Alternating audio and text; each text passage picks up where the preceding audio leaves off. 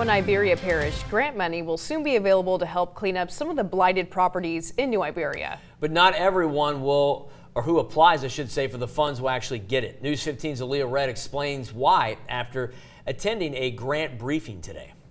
Get your applications in so you can get this free money. Marcus Harris is the housing director at Smile Community Action Agency. We teach financial classes, budgeting classes. We teach people how to become homeowners from the beginning to the end. These are just some of the resources offered by SCAA. Tuesday, the director sat in on a New Iberia Council meeting to learn about a $500,000 grant focusing on blighted properties.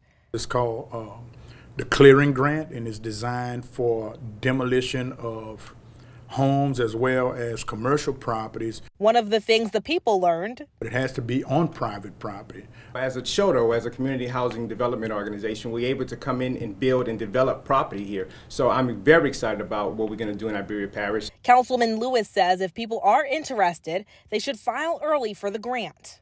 The deadline for this grant is July 13th. Time passed fast. It's very time sensitive. After sitting in on the council meeting, Harris, who is a New Iberia native, hopes the grant will bring back the city he remembers. These properties, they're sitting and they're being overtaken, they're being overgrown with grass and vandalism, and it's a sore spot. And what we want to do is beautify this area so New Iberia can be what it used to be, and even better.